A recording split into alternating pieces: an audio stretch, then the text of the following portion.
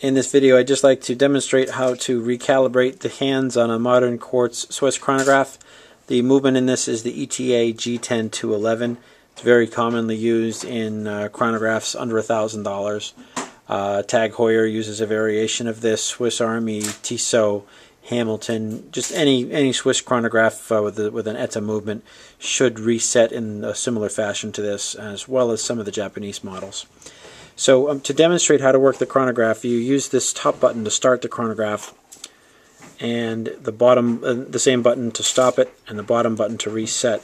And as you can see in this video, the hands went to basically random places on the dial, and the desired place is to have them all point straight up to what I would call the 12 o'clock position. It is quite simple to recalibrate this to have everything go back to where it should be. You pull the stem and crown out or unscrew it, if on an applicable watch, if it's a screw down crown, and then you just manipulate the 2 o'clock pusher, and you can set the 2 o'clock subdial, which is the hours recorder.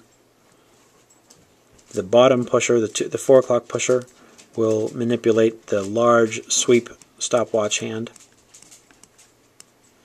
and then I usually push it in and pull it all the way out again, and the 2 o'clock pusher will manipulate the 30-minute counter. And I've now got all of the hands pointing straight up to what I would call the 12 o'clock position.